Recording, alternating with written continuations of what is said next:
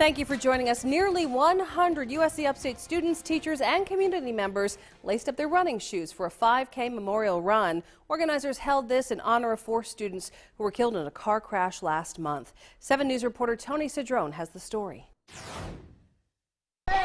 They ran together, they comforted each other, and most importantly, they remembered the lives of these 4 USC Upstate students: Josh Lee, James Campbell, Sarah Vandenberg, and Horace Sproul. Josh knew how much I despise long distances, but tonight I'll do it for him and his family. Students say campus just hasn't been the same since the accident on October 11th that took the lives of these 4 students.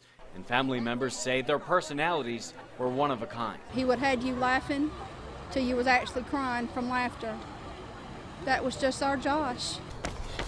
Others are coping with the loss of a friend and a teammate. We miss her so much, and we wish that we could be back with her, but we're keeping her in our prayers and our thoughts forever. Now all that remains are their memories to cherish. Made a lot of impact on people's lives in the short time he was here on this earth. Father couldn't be more proud than what I'm proud of him. Tonight, I'm running for him. In Spartanburg, Tony Cedrone, 7 News. Proceeds from tonight's event will be going toward the Student Emergency Fund.